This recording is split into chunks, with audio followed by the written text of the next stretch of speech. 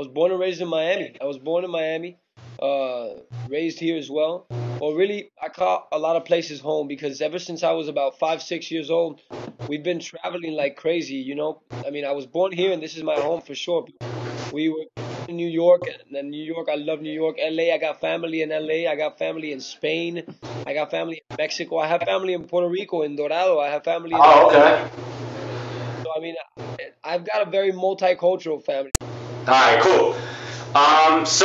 Being that you're a singer and an actor, do you prefer either, or they're both your first love? They're both my first love for sure. I started as a musician. I started doing music, but definitely I think that, I think the soap opera helped us out tremendously, and it's I love for it in a different way. It's totally different of art that satisfies me in different ways.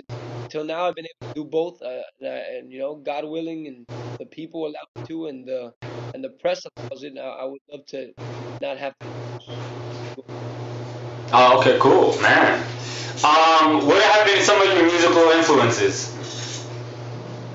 Oh, I come from a family we just that loved music. My grandfather loved music. My brother, rest in peace, he loved music. He loved dancing. He gave me my first guitar, and my grandpa, he gave me my first piano. And my grandmother from my dad's side would sing. She loved singing, and did it as a hobby though. So my father's a songwriter. Some of the first songs heads.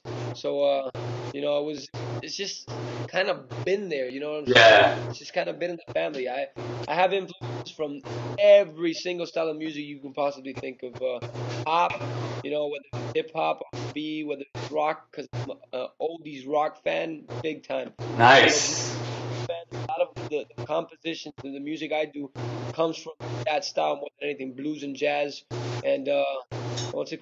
I also opera. I sang opera for 4 years in the Wow. music. So with the new single Buscame, we did the dance remixes. What did you think about the dance remixes of it?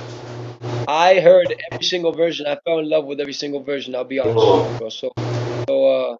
Mad respect, and again, thank you, bro, because I think that what we're doing with all these versions is we're reaching out to different audiences. Being that you speak English and Spanish, have you ever considered doing a crossover album, an English album? Sure, we talked about it a lot. I would love to. As a matter of fact, Amor Quédate, we did in English. Okay. Now that you're shooting the video for the single Buscame, is there a concept, or what should we expect in the video? Oh, no, for sure. And that we're filming the video, is there a concert in the video? Yeah. Yeah. Well, one of the things we wanted to show with this track, which is completely different from Quédate, was like the other side of the coin. Let's get away a little bit from the romance and the intimacy and the stuff. We wanted to lose the tie.